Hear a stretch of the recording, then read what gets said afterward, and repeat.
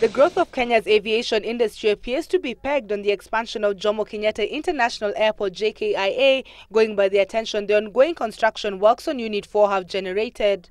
Just a few days after President Kibaki directed that the construction of Unit 4 be speeded up, the U.S. ambassador to Kenya says the expansion, which will upgrade the airport to Category 1 status, will pave way for the operation of direct flights to and from the United States.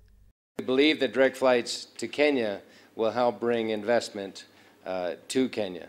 American carriers such as Delta Airlines have previously expressed willingness to fly directly between Nairobi and the United States via Dakar, Senegal, but have had to put their plans on hold until JKIA can be cleared as a Category 1 airport.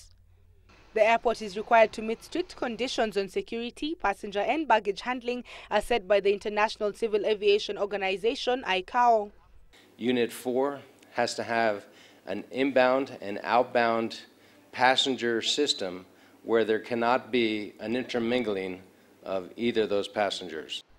The airport was constructed between 1972 and 1978 and handles about 6 million passengers annually, well above its design capacity of 2.5 million passengers. Its expansion has been termed critical to the success of the National Carriers Expansion Plan, whose 20 billion shilling rights issue was launched on Friday last week. To the U.S. ambassador, I now will push you to try and make sure that KCA also gets to a standard that will allow us to fly into the U.S. in the shortest time possible. Despite concerns over delays on the project, it is expected that Unit 4 will be completed in time to enable the airport to achieve Category 1 status in August this year. Wanjiru Gaitho, Citizen Business.